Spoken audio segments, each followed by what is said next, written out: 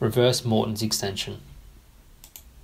Introducing our DOLA Poron Reverse Mortons Extension pads, available in small and large sizing.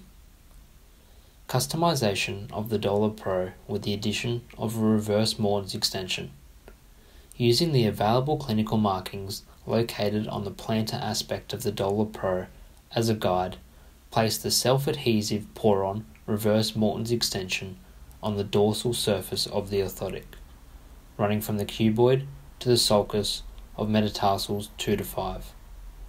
This modification is used to plantarflex the first ray and to increase the range of motion at the first metatarsal phalangeal joint.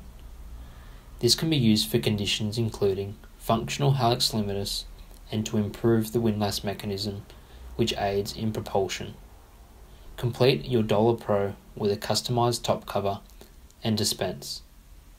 For our complete range of EVA and Poron additions, please visit DOLAorthotics.com. Follow us on Instagram and Facebook for latest news, education, and training.